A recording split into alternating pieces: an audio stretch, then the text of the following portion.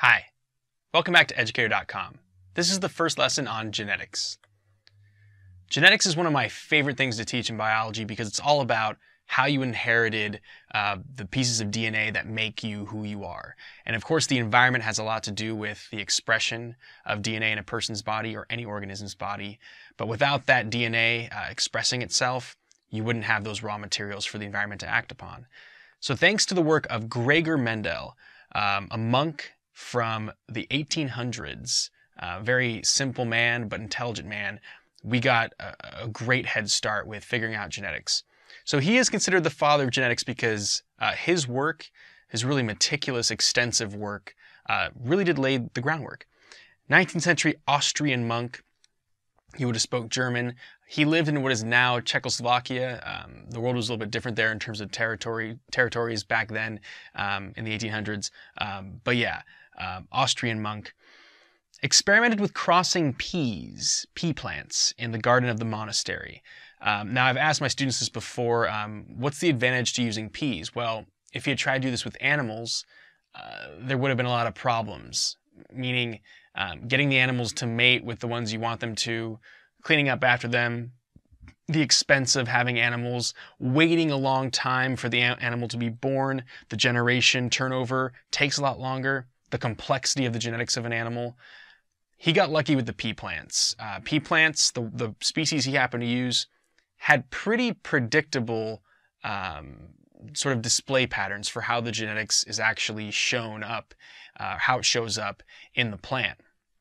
And you'll see that as we go through some examples with the color of the peas, the shape of the peas, the pod, etc. But this guy, Mr. Mendel, crossed thousands of plants. So this took him years to do. If he would have just mated a few and saw what happened, like, oh yeah, I know what's going on. Well, it was the amount of times he did it to prove that, yes, this can be something that is replicated time and time again, and you get the same kinds of results. That proved his point, his theory about this. So yes, when you look at his data, he crossed thousands of plants. And when we say cross, we mean mated. He took pollen from one, fertilized the flower of the other. And the cool thing about pea plants, in addition to many other advantages that he had, is that every pea plant has male and female parts on it. So that makes it very easy to mate them. And he discovered some consistent patterns based on the results of the crosses. You'll see some interesting ratios of the offspring, what's expected to have happen, when you do these crosses. Thanks to the fact he did it hundreds or thousands of times with these various traits, you get those predictable ratios. And we'll talk more about that, how, flipping a coin 10 times, you're not always going to get 5 heads and 5 tails. But if you flip it 1,000 times, you're going to get closer to what the statistics tell you is going to happen. So there is Mr. Mendel. So with his research, there were 2 laws that have a lot of credence still today, but there are some exceptions that I'll tell you about. His law of segregation. Segregation socially means something very different. If you try to segregate people, you're separating them from each other. Segregation here is talking about gene parts getting segregated. And if you watched the cell division lesson on meiosis, you know that there is a separation of duplicated chromatid parts that has to do with making sperm, egg, pollen. So that's what the segregation is referring to. Mendel knew that each parent has 2 units that it could possibly pass on for each trait, and that these 2 units were split up in their pollen and eggs. There's a 50-50 chance of inheritance. And so you're going to see that depending on the genotype, whether it's dominant, recessive, and that'll make more sense in a little bit, only one of them is going to be passed on to the offspring. Because remember, from the chromosome explanation in cell division, if you have homologous pairs, one from your mom, one from your dad, they each gave you one piece of that puzzle. And Mendel knew that, even though he had never seen chromosomes in his life, he knew that there was something of substance that these plants were passing on in their pollen and egg. So the law of segregation is true. We know it's true. The exception is for when non-disjunction occurs. Non-disjunction would be when you have failure of separation during meiosis, failure of homologous chromosomes to separate or the chromatids to separate. And so you end up with too few or too many chromosomes in sperm or egg or pollen and egg. that doesn't happen that often. So non-disjunction would be the exception to the law of segregation actually happening. The law of independent assortment, a little bit different. Mendel also knew that each trait is inherited independently from every other trait. Example, just because a pea is green doesn't mean it will be round. So the inheritance of color in peas has nothing to do with the inheritance of shape. The size of the plant, whether it's tall or short, has nothing to do with the pea pod color or pea pod look. All those things are inherited separately.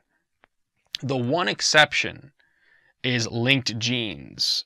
So we now know that when you look at complex inheritance patterns that we know more about today, there are these linked genes where they're found on the same chromosome and tend to be inherited together. One example I can think of is people with red hair are much more likely to get freckles than people with other hair colors. That could be due to linked genes having to do with getting that particular hair color, impacting the expression, the chance of getting freckles. But there are lots of examples of linked genes. Mendel didn't actually get to see that. There was a very simple genetic pattern with pea plants, which I think was a good thing. But you got to cut him some slack. He was doing this work in the 1800s, didn't have a lot of technology, and he really found out some awesome stuff.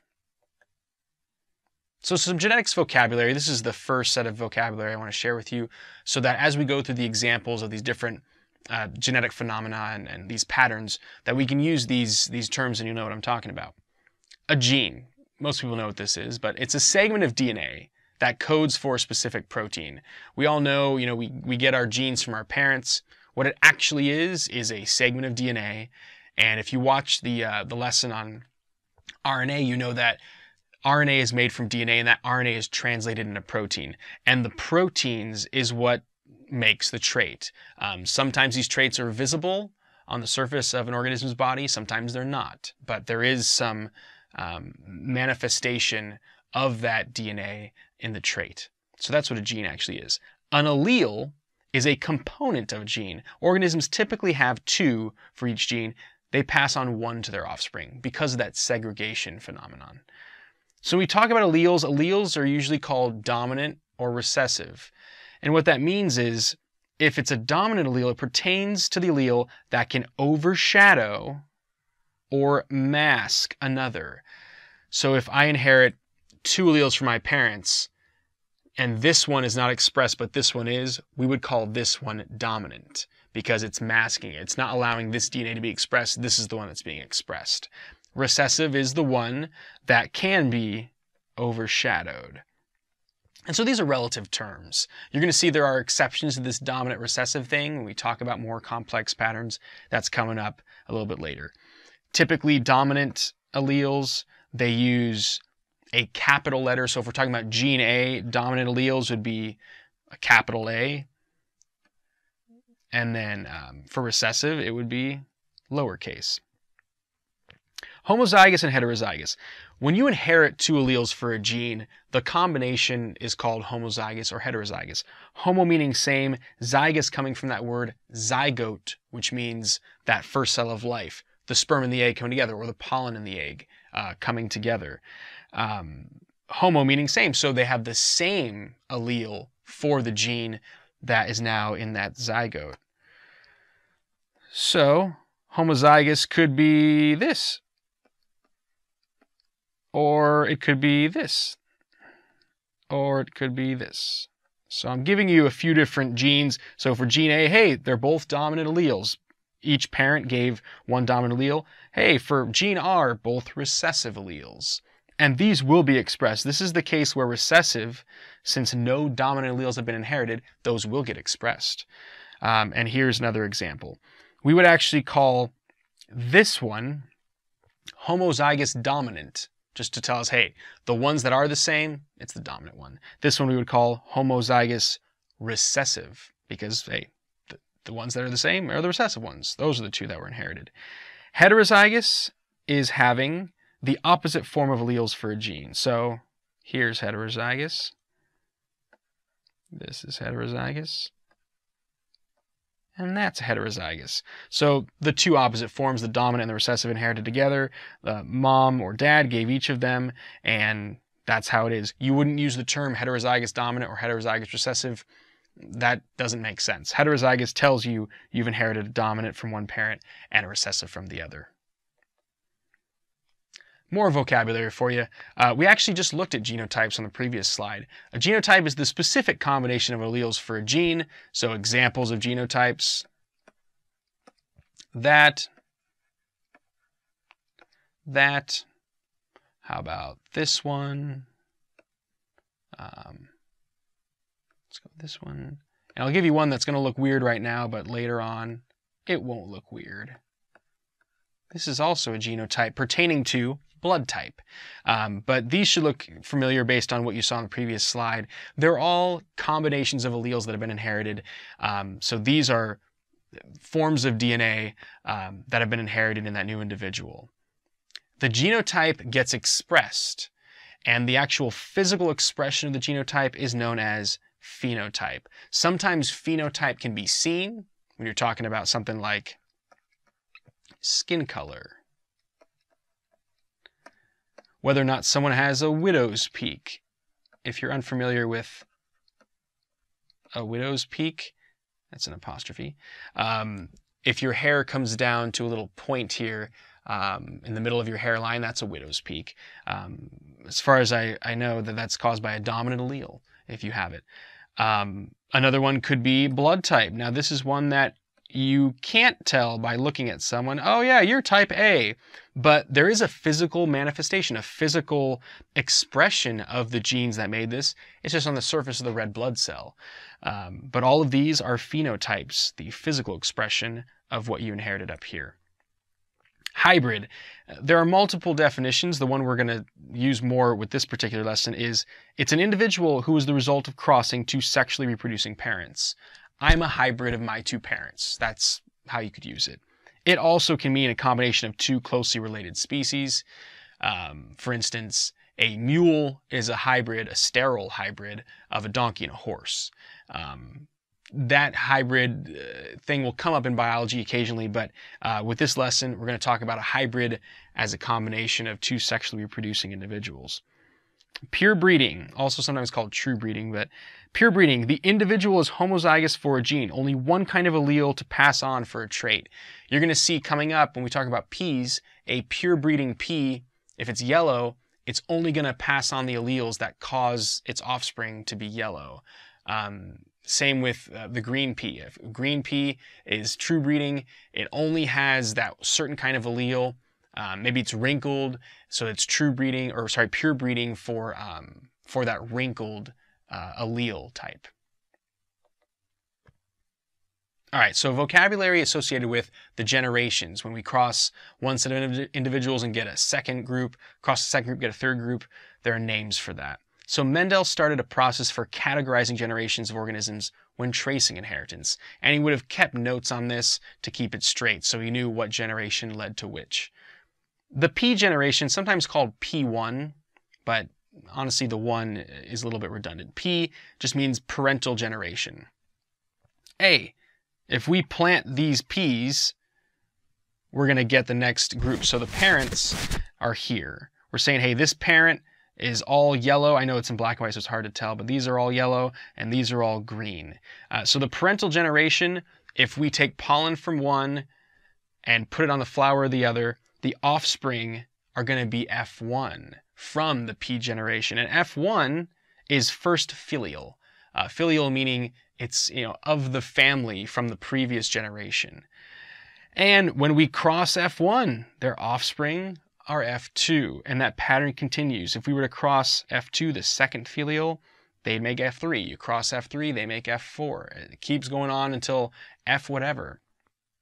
So yeah, you could think of the P generation as grandparents, and then the F1, the parents, and then F2, the grandchildren.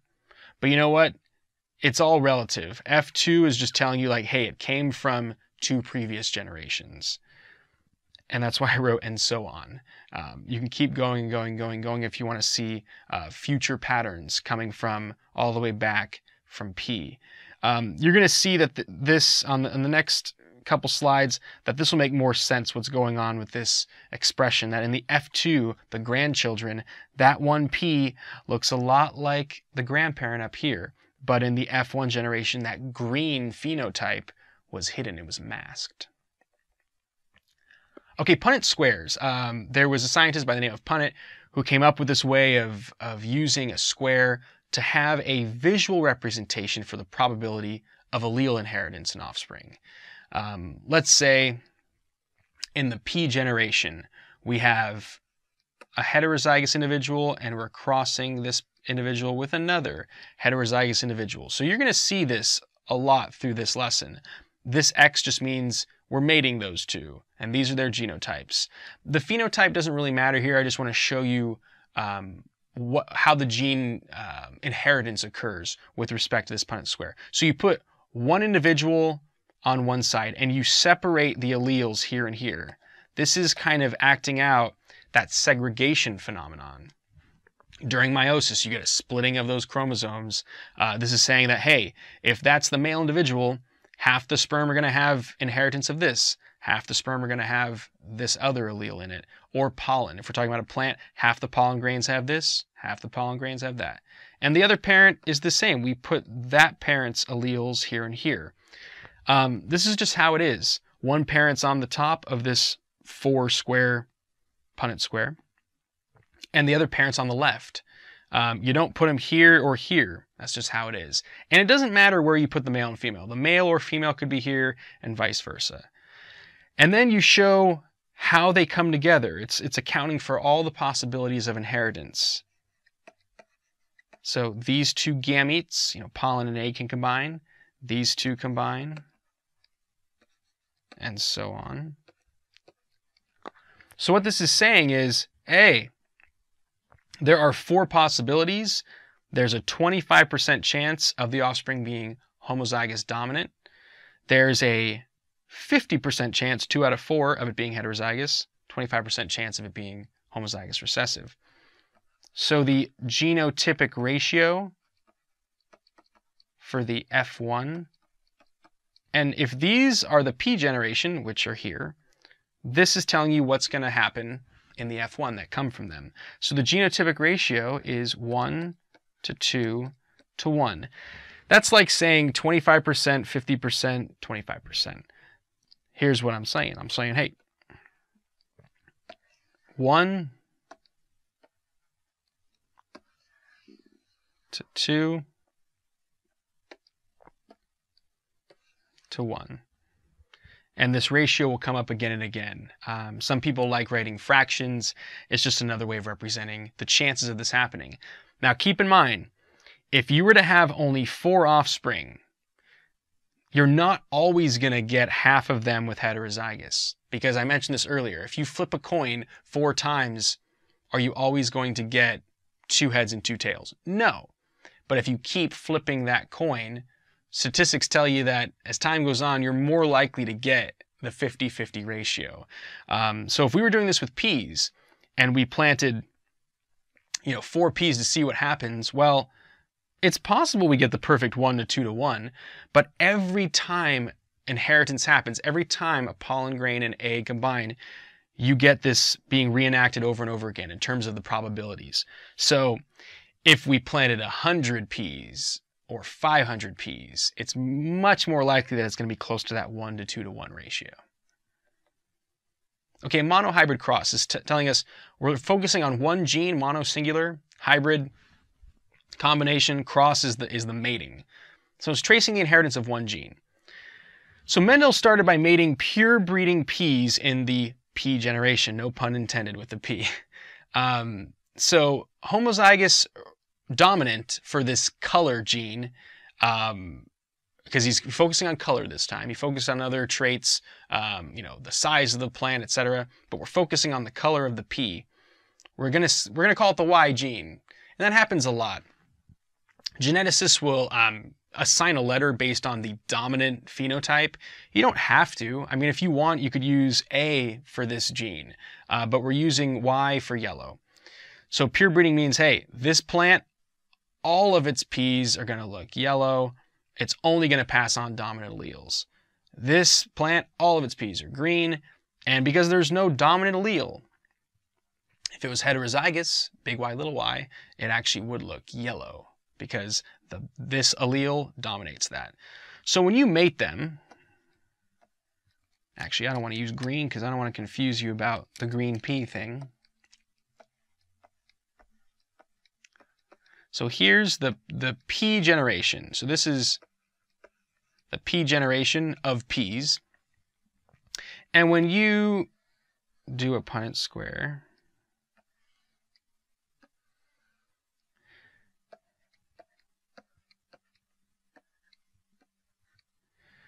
oh, surprise, surprise. They're all going to be heterozygous. And what will they look like? They'll look like this parent, because at least one Y allele, the big one, the dominant one, will mask this recessive one.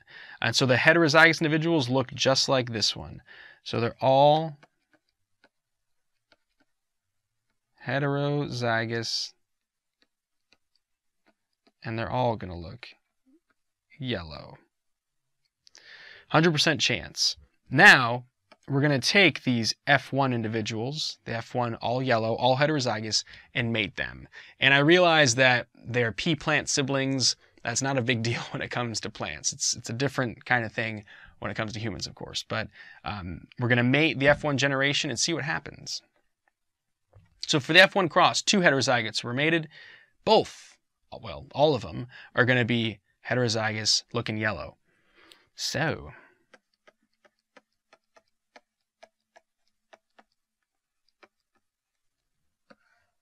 it's going to be a little different this time around.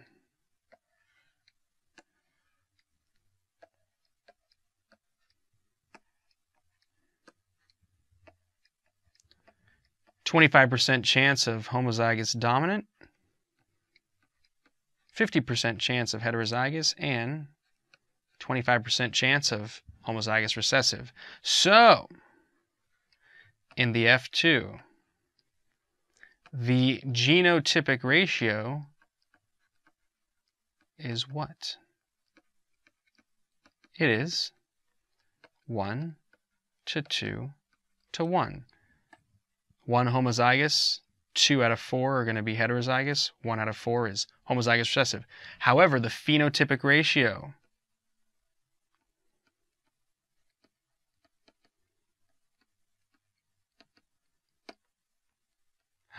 it's going to be a little bit different. It's going to be 3 to 1. Why? Because these 3 all look yellow, but this one looks green, like its grandparent pea plant. So yeah, that's the interesting thing, that now when we look at the genotype versus phenotype, there are some differences, because in this particular case with heterozygous, only the dominant allele is being expressed and the recessive one is being ignored. You're going to see in the future in this lesson, there are some cases where with a heterozygous individual, the recessive is also expressed, but that's not complete dominance like we're seeing here. So there are your ratios in the F2 generation, the grandchildren peas from the P generation with this monohybrid color cross. Now with a dihybrid cross, we're going to trace the inheritance of 2 genes at the same time. That's why it's dihybrid. So Mendel did this. He simultaneously traced pea color and shape. So I'm introducing a new designation for you. Now, as a shortcut, instead of writing, more than this genotype, I'm just going to write big Y blank, meaning that blank, whether it's a dominant Y or recessive Y, same thing in terms of what phenotype you get, because that one dominant is going to be expressed, and whether the other one's a dominant or recessive, it's going to look yellow. Like we also saw before, both recessive, homozygous recessive, codes for green, the phenotype. Now with shape of P, getting at least one dominant allele for the R gene is going to make the peas round, like we're used to seeing when we eat peas. But if no dominants are inherited and it's homozygous recessive, you're going to have wrinkled peas. Let's see what happens when you mate the pure breeding plants. So he first did this, he knew, based on previous observation, that, oh, this plant, completely pure breeding. Regardless of what I made it with time and time again, it's always making yellow, round peas. And he mated it with this one. So this one, always yellow, round. Here's the phenotype. And this one, oh, look, it's wrinkled. So it's always making that wrinkled green one. And hey, when you mate them together, we don't even have to do a Punnett square for this. You're always going to get this. Heterozygous for both genes. And what's it going to look like? Check this out. Look back here. It's going to look like this, like that parent, even though the genotypes are different. So here's what you have in the F1. All of the F1 generation looks like that and has these genotypes. What happens when you mate F1 when it's heterozygous for both genes? You need to do a very large Punnett square for that. That's coming up next. Here's the dihybrid cross example in terms of mating those F1 individuals. So like we said, we're mating this times 2.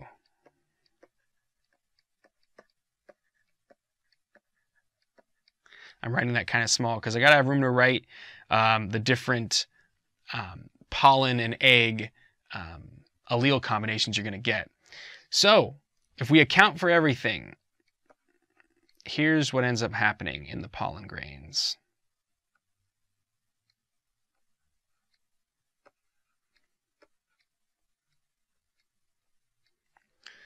That's all the possible combinations. And the way you can keep track of that is, and this is just makes sense in my head, since you have to account for every possibility, I just make 2 little dots next to every letter. And once there's 2 dots, you know you're done. Here's what I mean. So we could have that one and that one combining, right? Okay, that's one pollen grain possibility. We could also have this one and that one. So now we know we're done with the dominant Y. We could also have this one combined with this one. Hey, and we also could have this one combined with this one. And those are all the different possibilities. So since the other parent has the same genotype for both the color gene and the shape of the P gene, it's the same.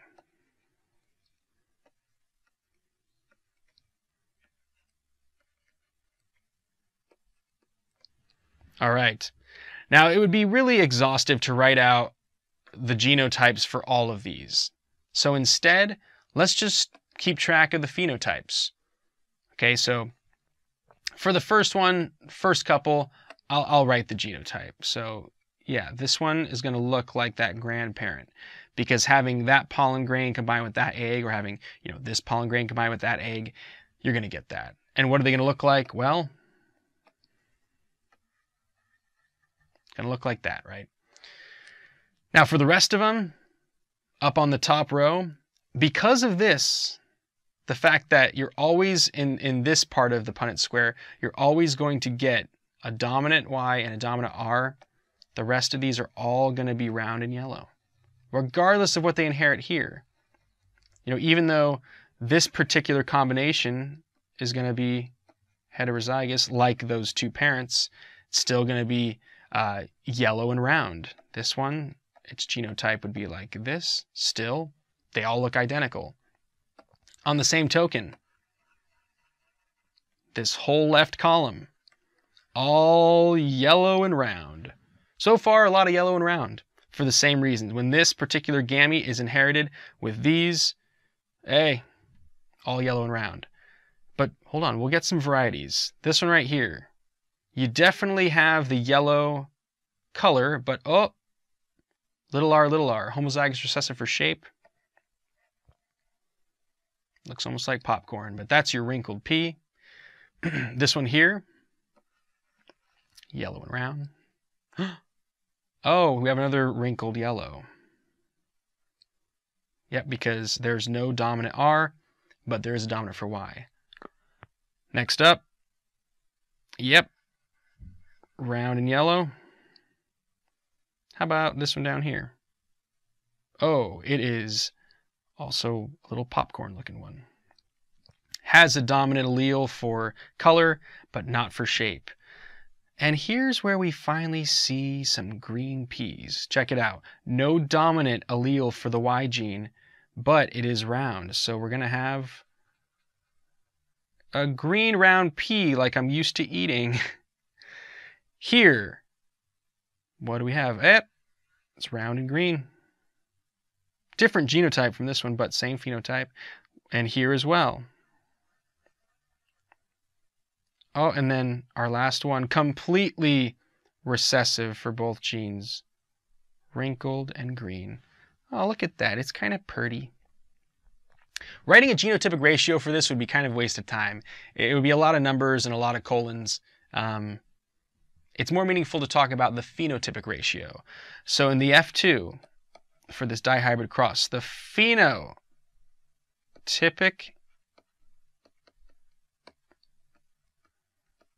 ratio equals, well, how many yellow round peas? 9. How many yellow wrinkled peas? 3. How many round green? 3. And how many wrinkled green? 1. 9 to 3 to 3 to 1. Of course, that number is going to equal 16 because that's all the possible combinations. This is a famous ratio that Mendel came up with. He did dihybrid crosses with a lot of different traits, not just pea color, pea shape. He could have done it with flower position and pea plant size. He could have done it for pea pod shape, pea pod color. The point is that when you do this with a dihybrid cross with both particular individuals being heterozygous in the parental generation, or in this case in the F1 generation, you're going to get this interesting phenotypic ratio. We just talked about complete dominance previously, meaning when you get this, it's going to look yellow, right? This one isn't even expressed. That's known as complete dominance. That does not always happen in genetics. Sometimes inheritance of the heterozygous genotype, both alleles are expressed together. That's called incomplete dominance. Blended inheritance is what another term for it is. Blending of alleles or blending of genes. A good example is snapdragon flowers. So here's a pink snapdragon flower on a snapdragon plant. We're going to start with the P generation. The P generation is going to be, and we're going to use R for red, but this is with the color. The P generation, we have pure breeding red with pure breeding white. So looks red, this one looks white. Now normally if you cross these with complete dominance, all the offspring will be heterozygous and red, but in this case that's not what happens. So the cross with the P to make F1,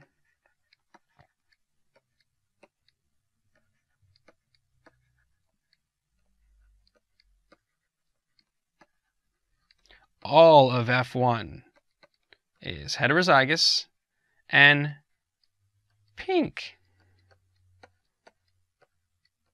They're all pink like this one. So this one's heterozygous. It's definitely a blending, just like if you combine red and white paint, you get pink. So both parts of the DNA on each chromosome are expressed, and you get this collective pigment combination that equals pink. What about when we take the F1 pink individuals, take pollen from one, an egg from the other, and combine them? So here's our F1 cross.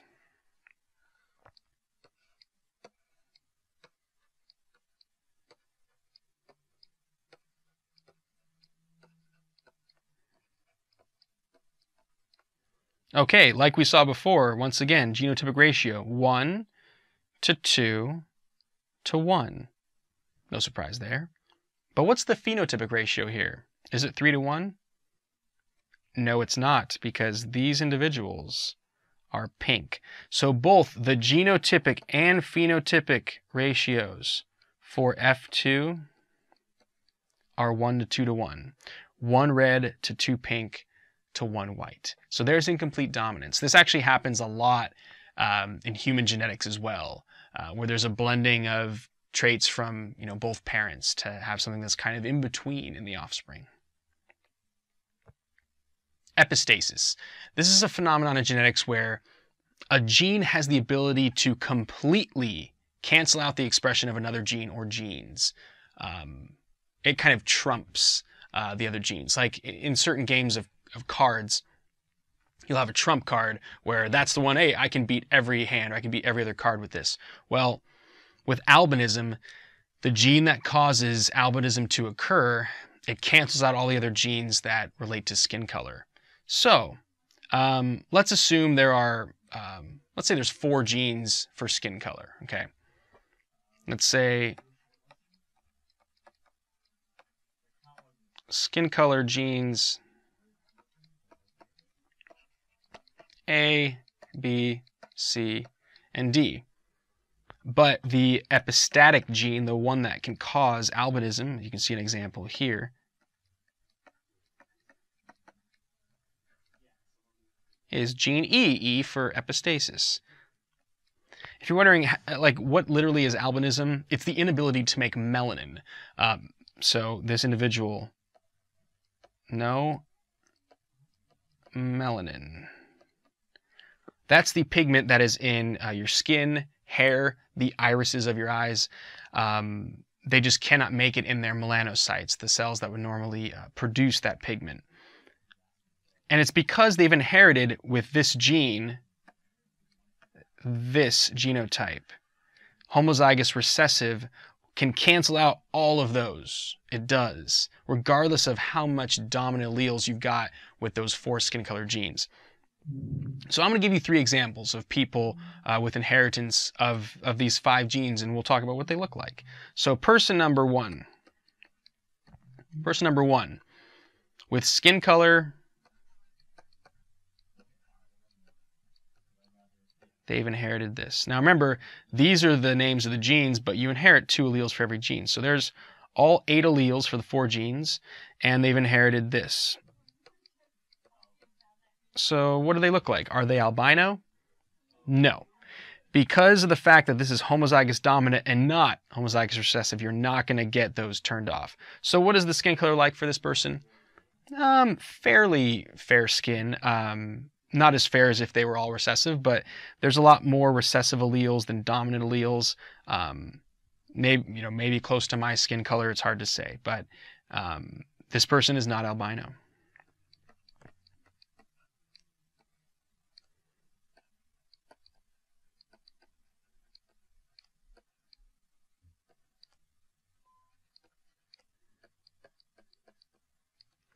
How about this individual? Darker skin than the first individual and no albinism. They don't have the homozygous recessive case that would cause them all to be canceled out. So you get expression of these 4 genes. Both of these people, not albino. Now I do want to introduce you to one other term that's going to come up again later in this lesson. The fact that this individual has that 1 recessive allele, they are a carrier for albinism. If they were to mate with someone else with the same genotype, they have a 25% chance of passing on albinism because here's that 1 out of 4 chance that those recessive alleles come together. These 3 individuals, if that actually occurred with their offspring, not albino. They might be a carrier as well, but nope, these people, when you have these genotypes, not albino. This one would be albino. So here's the 3rd example. You can probably see where I'm going with this.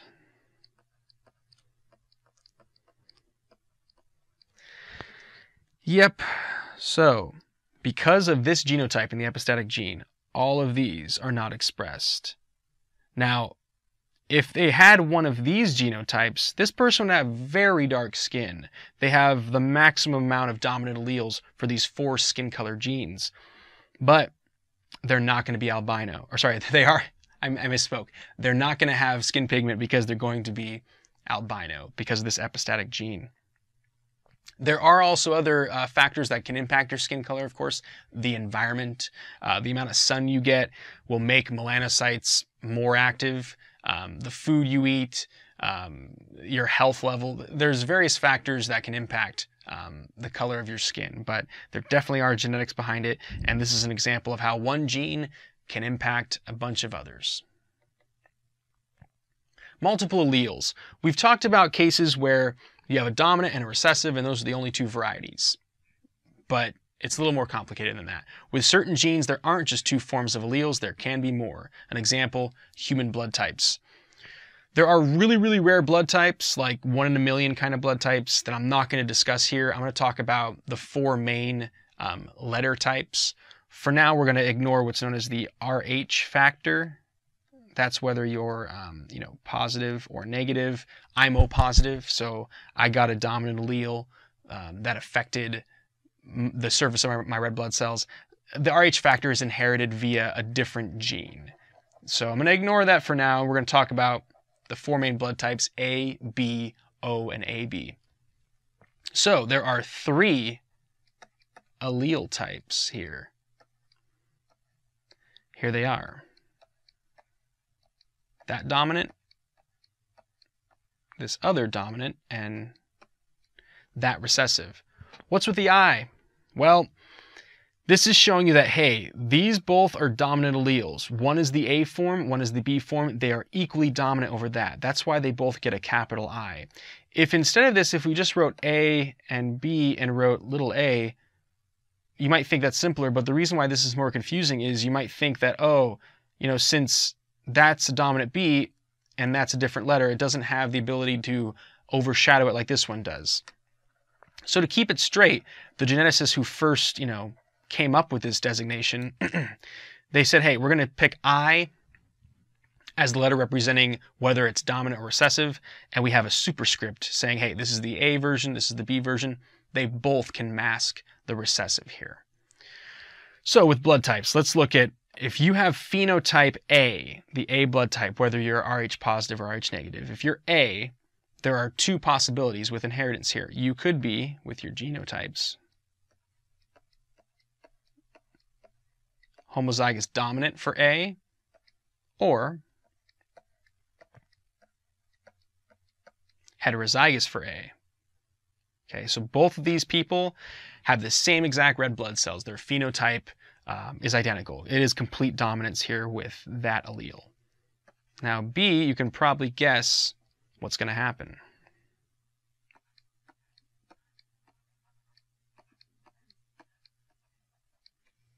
Homozygous dominant for B. Also, they could be B.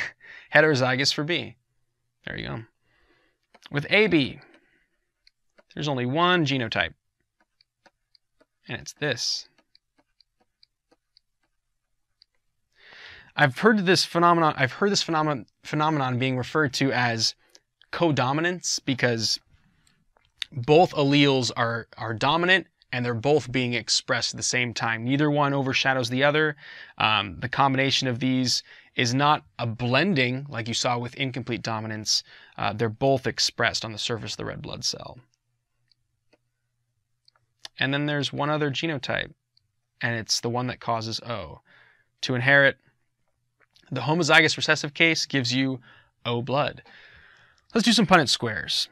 Now this is the one for me. This is how I got my blood type. And a lot of times when you do a Punnett square for how you came from your parents, it's hard to know exactly what their genotypes are, but I know for a fact what my parents' genotypes are. And it's not because I did an expensive DNA analysis test or something. I'll explain why I know. So my dad is A, so I know he's got that allele going on. My mom is O. So here's my mom. Here's my dad on the male side, female side. I know for a fact my dad is heterozygous. Excuse me. Why do I know that? Because I got O blood. So if my dad has A and my mom has O, I couldn't have inherited O blood without me getting this allele from him. So yeah, normally I'd write homozygous recessive genotype, but instead this time around I'm just going to give you the phenotype. O and O. There was a 50% chance of me getting O. Turns out that my one sibling, my brother, He's A. So him and I are like a perfect statistical example of how, hey, there was a 50% chance of my parents passing on A blood and a 50% chance passing on O. It's a 1-to-1 ratio, or 2-to-2 if you don't reduce it. Kind of interesting. Yeah, if my dad was homozygous dominant for A, both me and my brother would have A blood for certain. The only way that wouldn't be true is if while I was developing in the womb, there was a random mutation at that exact spot on DNA that codes for this, but the likelihood of that is very, very slim. One more Punnett square for blood type.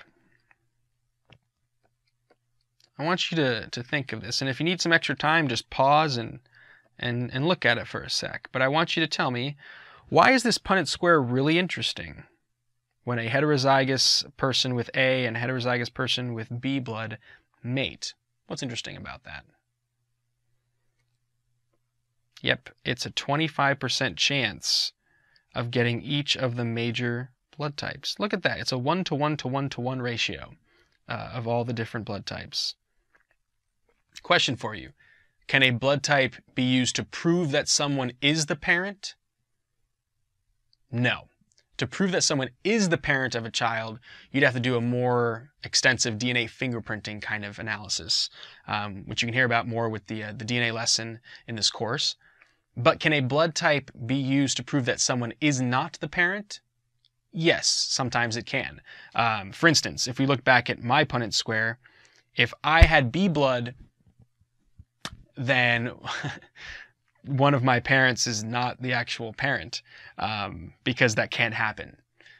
But you can't use blood type proofs that someone is the parent, because there are billions of people, at least hundreds of millions, with that blood type the same as yours. Polygenic inheritance. The name says it all. Poly, meaning many, genic, many genes.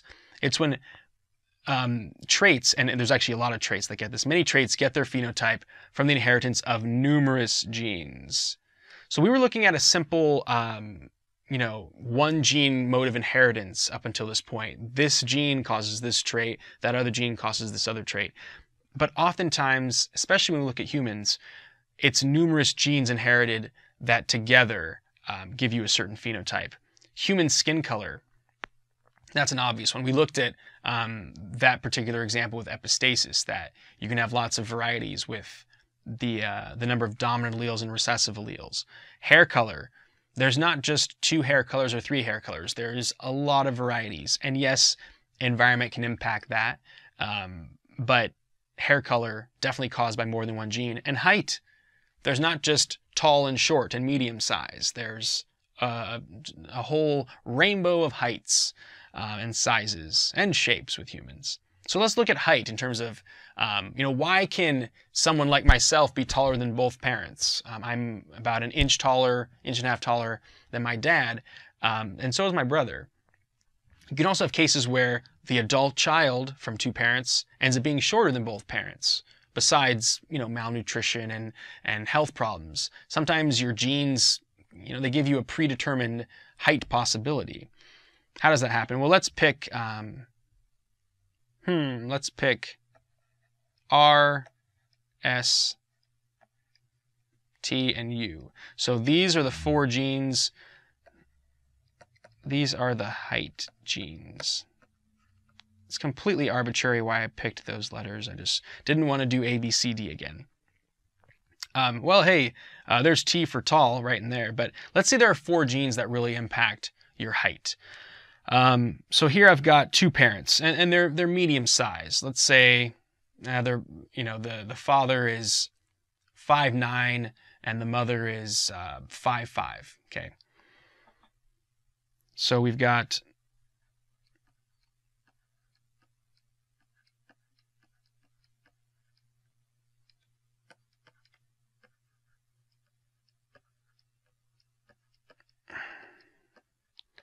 them both being heterozygous for all 4 genes. And if you're wondering, why did I say that the female is a little bit shorter as average than the male? Well, testosterone, a primarily male hormone, tends to impact growth. of men, a little bit differently than women. The average height of women is shorter than men. If they mate, chances are it's more likely they're going to have somebody with a very similar phenotype to them, because they're probably going to inherit a lot of heterozygous possibilities with these 4 genes. However, it's possible they could have a child with this.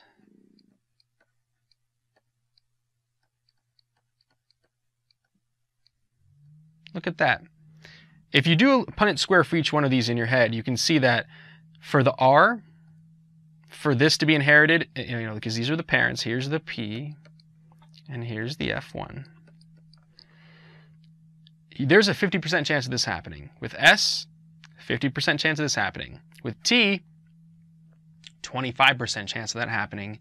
With U, 25% chance. So yes, this is less likely. And you can see that only 2 dominant alleles may be shorter than dad and mom. If this is a boy, it might be the same height as his adult mother. If this is a girl, she might be shorter than mom as well. Here's another possibility. They could actually have a son with this, or a daughter with this. I made this look like, there we go. It looked like lowercase at first, but look at that. This daughter or son has all dominant alleles except for 1. 7 of the 8 alleles, dominance. It's possible. Less likely than some other combinations, but hey, 25% chance of that. 50% chance of the S inheritance. This is 25%, and that's 25%. So chances are they're not going to have a lot of kids like this, but this individual would be taller than both parents. So this is an example of how you can get, this wide variety of phenotypes happening because of polygenic inheritance. With one gene causing one trait to occur, you tend to get less phenotypes. With a test cross, speaking of phenotypes, let's say we have sheep. In the case of complete dominance, so let's say that sheep fur color, with black or white sheep, they have a case where this or this both equal black, and this equals white. When you look at a black sheep, you can't tell what their genotype is, because before I actually listed it as that, I said, hey, that codes for black, right? The fact that you could have homozygous dominant or heterozygous, you can't visually tell. So how do you figure it out without doing an expensive genetic test? How do you figure out what that other allele is? Are they homozygous dominant or heterozygous? Well, you do what's called a test cross. You take a white sheep and you mate them together. If this particular black sheep is homozygous dominant and they mate with the white one, all of their offspring will also have that black wool. You could have them mate 8 times, 12 times, 20 times. You're always going to get black wool offspring. However, if, you can probably guess what's coming here, if they're heterozygous, approximately half will be black and half will be white, because it's a 50-50 chance of inheriting the dominant or recessive with that heterozygous individual. So a test cross is a way to kind of show what genotype is going on there that you can't tell by just looking at the individual. Sex-linked traits. We've talked about a lot of things that have very little to do with male or female, other than the fact that you have a male and female parent. Epistasis impacts men and women equally. Hair color, something both men and women inherit in the same way. But sex-linked traits can impact things that happen in females a little bit differently than what happens in males. Here's some examples. So some alleles are inherited on sex chromosomes.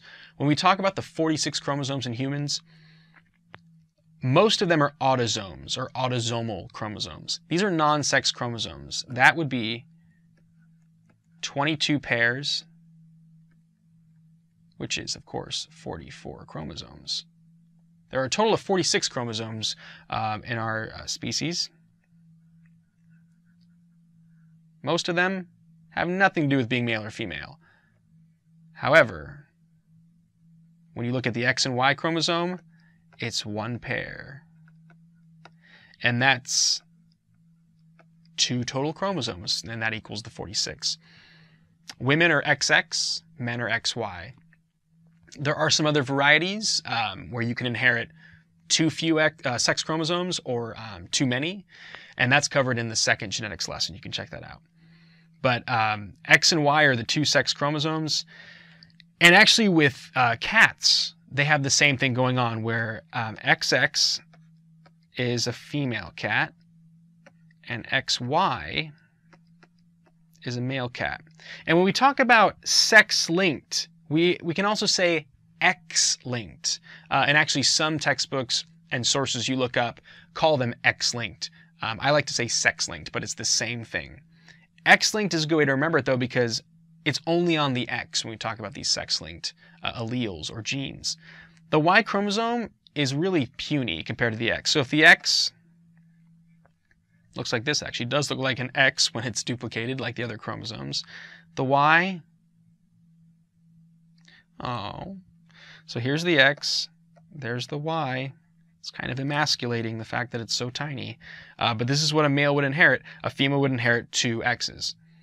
So when we actually say, you know, oh, here's the genotype for a sex-linked trait, it would look like this. So with cats, let's say we're talking about the color. This is a calico cat. Calico cats are only female.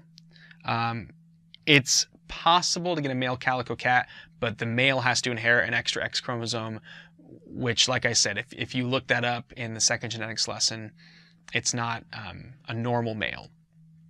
But for normal sexual chromosome inheritance, calico cats, all female. And here's why. If the gene that causes this coat color, let's call it C,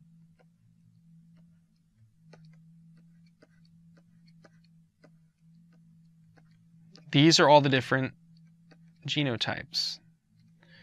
So this is, of course, equaling the female varieties. With the dominant, the large dominant C allele, that causes black. The small one causes this orange.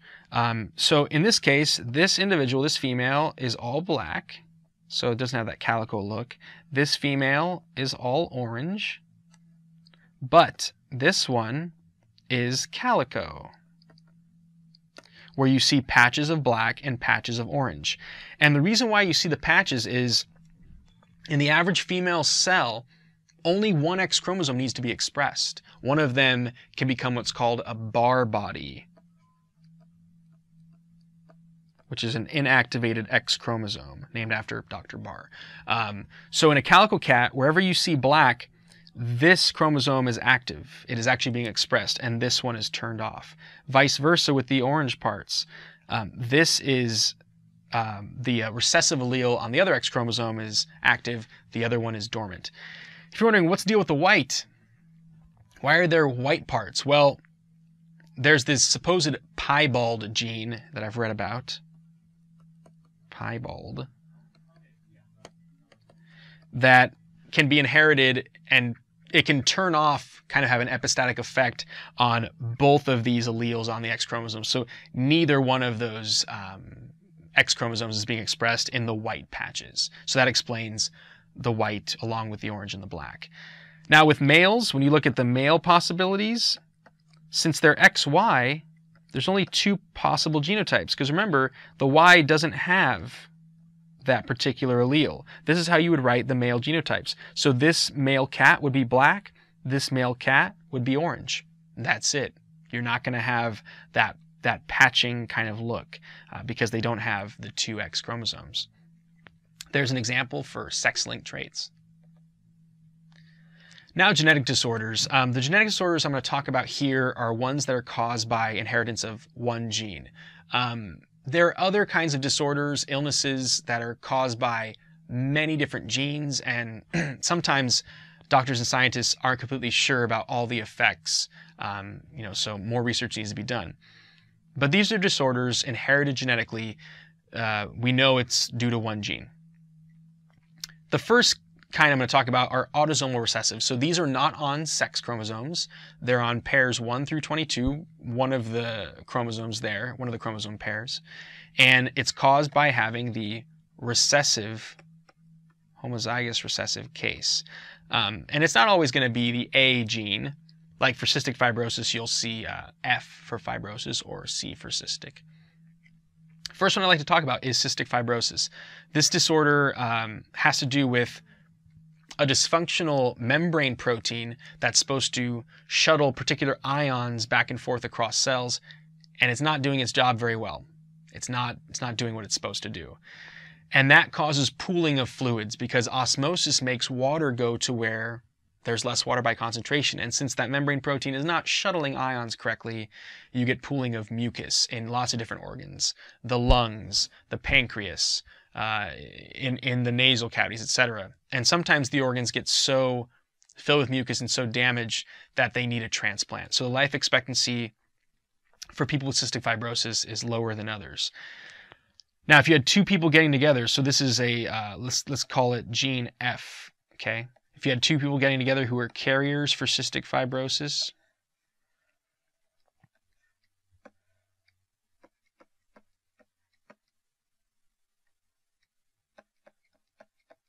what is the chance of them having a child with that? It's 25%.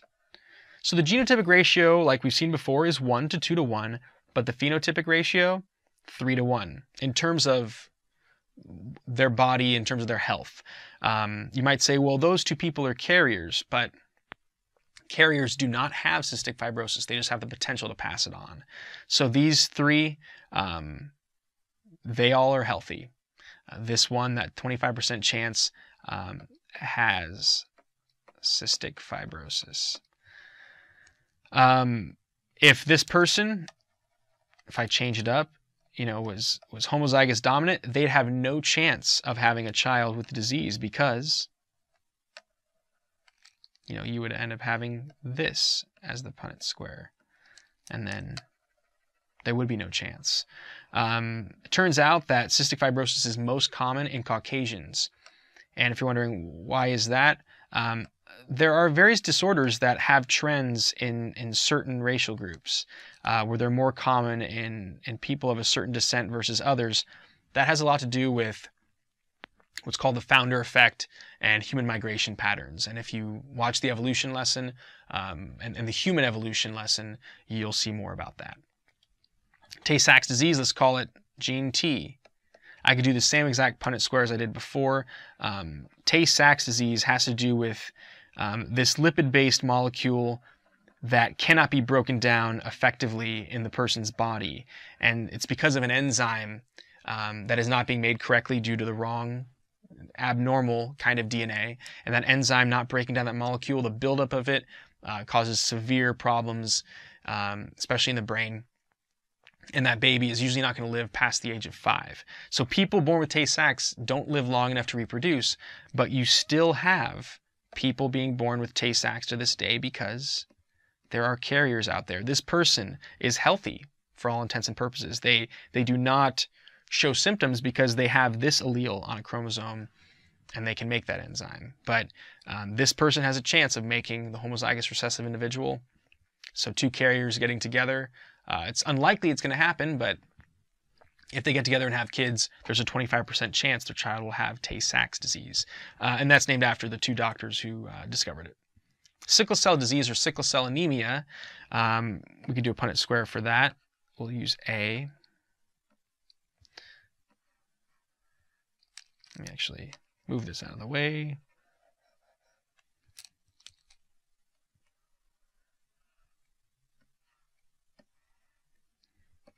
Just like before, 25% chance of it happening. And this disease, I mentioned this before, it makes the hemoglobin molecule inside of red blood cells not have the correct shape. And instead of red blood cells being nice and round, they look like this. And they don't carry oxygen as well as this kind. They also get caught in blood vessels and parts of the body and can cause severe complications. Blood transfusion could be a temporary helper, but they're going to continue to make this kind of red blood cell. With PKU, this is known as phenylketonuria. We're going to use gene P for this. That's a mouthful, phenylketonuria, but it's the inability to break down an amino acid known as phenylalanine. The awesome thing about this genetic disorder is that if there's a test done on the baby confirming that indeed they have phenylketonuria, you can avoid symptoms of it as long as you do not feed the child anything with phenylalanine. So do not give them phenylalanine. And by the way, if you watch the RNA lesson, there was a part of the chart, the mRNA codon chart, where you saw PHE, that's phenylalanine. So say no to phenylalanine if your child has phenylketonuria. I know that it's found in chewing gum. There are other foods that have phenylalanine, and as long as they don't consume it, they won't display symptoms of the disorder, which is amazing. So this is one that you can actually control if you have the right kind of environmental exposure. Autosomal dominant, this means that instead of having the homozygous recessive case cause the disease, all it takes is this. So if a parent has it, it's a 50% chance of it getting passed on. So with Huntington disease, let's use H.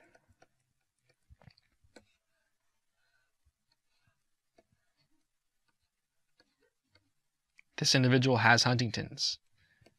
This individual does not. The result of the Punnett square is as such. It's a 1-to-1 genotypic and phenotypic ratio. These people have Huntington's, sad face. These people do not. The reason why I'm assuming that this parent is not homozygous dominant is because that means that both of his parents had to have Huntington's. It would be very rare for two people with Huntington's disease to get together and get married and have kids. Very unlikely. So we're assuming he's heterozygous. The mother doesn't have it. The shame about Huntington's disease is that the person typically won't show symptoms until their 40s or 50s, and then it's all downhill from there. You get gradual degeneration. It's a degenerative disease, progressive degenerative disease of the nervous system. And so the nervous system starts breaking down significantly when they reach middle age, and it happens pretty fast, the onset typically. So it's daunting to think about it, that if one of your parents dies from it, there's a 50% chance of you inheriting that harmful allele. And I feel like most people would want to know. They'd want to get the genetic test done to see, hey, do I have the dominant for my parent or do I have the recessive? Polydactyly, let's use a P. This is having more than 5 fingers and 5 toes on a hand or foot. And it is caused by a dominant allele. So if you have a mom or dad with 6 toes, 6 fingers, the other doesn't, once again, it's a 50% chance. There are various communities, the Amish community. I've heard of this mountainous region in Spain, a very isolated community where a lot of the individuals have polydactyly. And when you have a small population with very little immigration and emigration, people coming in and leaving, you tend to have, more gene flow between related families. You're keeping those harmful alleles or the alleles you don't want in the population. So with the Amish community, you do have a higher incidence of polydactyly than the whole United States as a whole. So polydactyly, Huntington's disease caused by inheriting one or more dominant alleles. Okay, now if we look at genetic disorders that are sex-linked, on the recessive side, there's red-green color blindness. So here's a test to see if you're red-green colorblind. People who can see red and green distinctly could see that there is the number 45 in here because they can tell apart the red and green dots. So if someone's looking at this and they just see a bunch of dots and can't see a number at all, they might be red-green colorblind. And there are actually other colorblindness tests that have you tell apart yellow and purple, orange and blue, etc. But red-green colorblindness, one of the more common ones. So the way that it's caused is if you are male, you're going to get that or this, because as I mentioned before with sex-linked traits, there aren't these alleles on the Y chromosome. So this particular individual would not have red-green color blindness, this particular individual would. On the female side, she is not red-green colorblind. She is a carrier, and she actually has it. It's unlikely that a female would be red-green colorblind. It's possible. It's just less common than males because she would have to have a father who's red-green colorblind and a mother who's at least a carrier. But with guys, all it takes is mom passing on that particular chromosome because the Y comes from dad. Here's an example of that.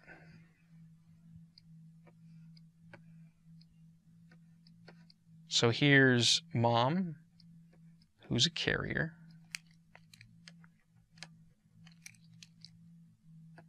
And here's dad, who has normal vision as well.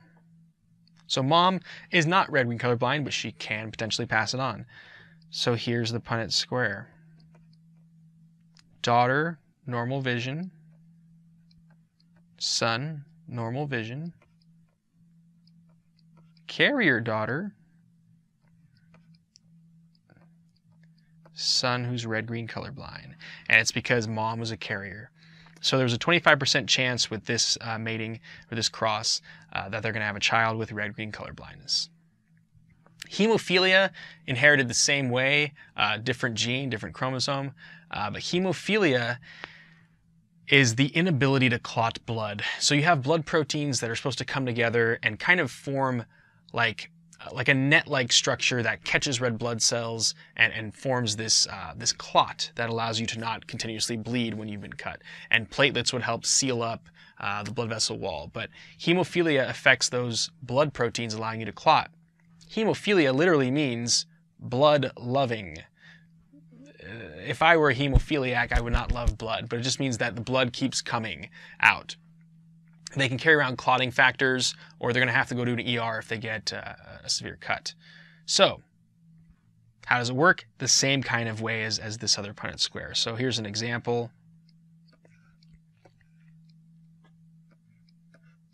Let's say that male with hemophilia, female whose father was a hemophiliac, so she's a carrier.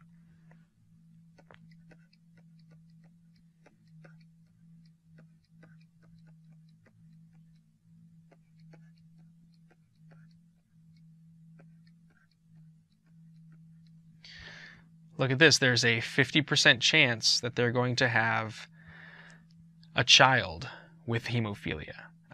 These particular individuals, carrier daughter, healthy male, daughter with hemophilia, son with hemophilia. So those are some Punnett squares for these sex-linked recessive disorders. Sex-linked dominant, one of the really, really rare kinds of genetic disorders. This means that just having an X chromosome with a dominant allele is going to give you the disease. So you wouldn't have carriers in this case. And actually, I've read that with both of these, you tend to have cases where it's not actually passed on. There's a mutation, a mistake that happens while the child is developing in utero that tends to cause these. But it's possible, it can be passed on by a parent. Rett syndrome, the individual has twitches usually, mental processing difficulties. Microcephaly is a very common trait associated with Rett syndrome. Microcephaly means an underdeveloped brain, literally a small brain. Fragile X syndrome, the X chromosome inherited actually looks like it's about to have a part fall off of it, where it looks like it's kind of deteriorated, or it's going to get detached. And so inheriting this chromosome results in Fragile X syndrome. Males and females can get it.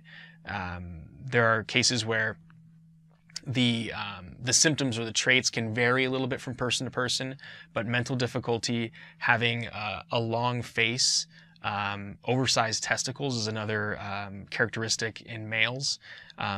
So these are both sex-linked dominant disorders. Thanks for watching Educator.com.